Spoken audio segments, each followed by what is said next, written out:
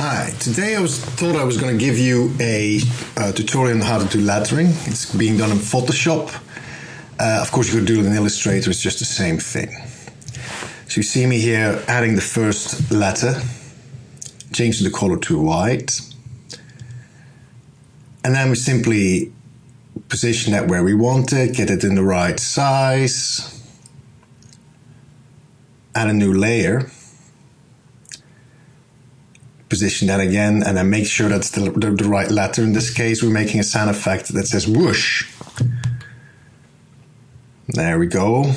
Duplicate that, get the second O in there. That's good. Duplicate that again. Make that an S. And then position it correctly. Duplicate that once more. And then we got a whoosh sound. Put it in the right place. There we go. Whoosh. Okay, now, let's put that right there. Good. Now we're selecting all these layers for all the letters and we're merging them. They become rasterized, of course, and we're adding a stroke. We're going to do an outer stroke, 10 pixels, black. Well, we got something going on here, but let's duplicate that and make it a little bit more fancy by putting a yellow stroke inside. So yellow. There we go, that's a nice color. Okay, now we want to add a gradient there. And what I'm going to do, I'm going to choose the lightest color in the whoosh in the image. Then one of the darker colors right there, so we get a nice gradient. Select the upper whoosh and then pull the gradient through there. There you go. Now we want to move that entire effect. Of course, we got two different layers, so we're going to select those two layers and create a group from them. So we can simply get the group and then move it along as we need to.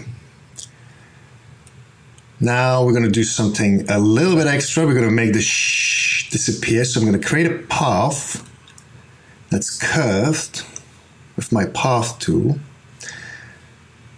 Yeah. Then I go to the text and I position just right there so that I can put the text along the path.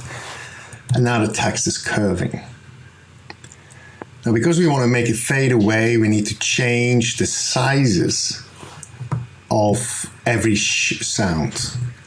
So we're changing it to 36 to 30. We're moving it, and so we're making every letter a little bit smaller. Oh, that's not right. There we go. 24, maybe. You get the idea. We're adding a little bit more to that so that we really see it disappear.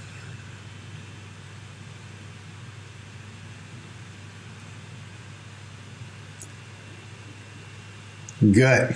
There we are.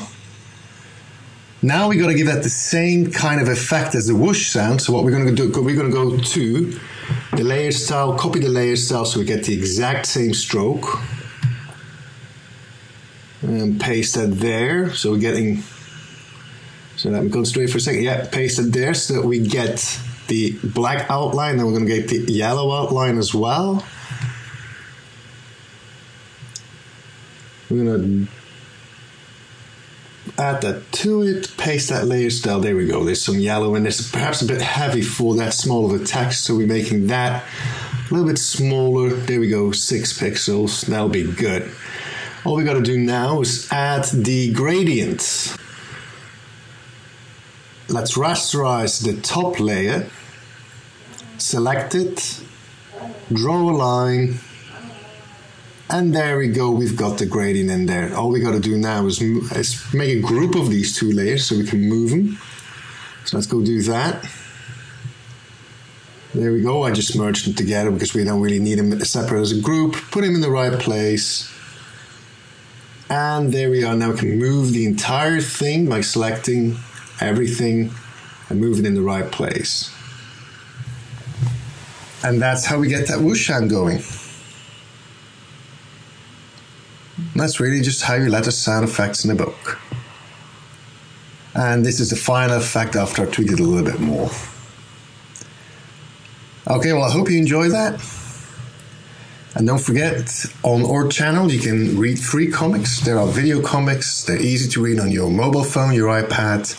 You can also go to octanecomics.com and find some PDFs there so you can read them as a PDF comic book. All right? Hope you enjoyed it. Bye.